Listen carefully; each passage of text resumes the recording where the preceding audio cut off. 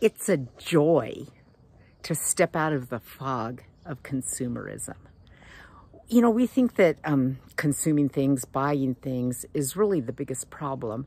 But the biggest problem is the fact that we're all consumers of life, consumers of happiness, consumers of emotion, consumers of each other. And then this is the seed problem that turns us into consumers that are literally consuming and destroying the world.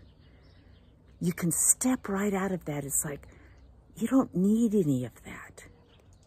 There's a solidness inside, a satisfaction that you can find that doesn't need to be constantly filled. To be filled at all, it comes pre-filled.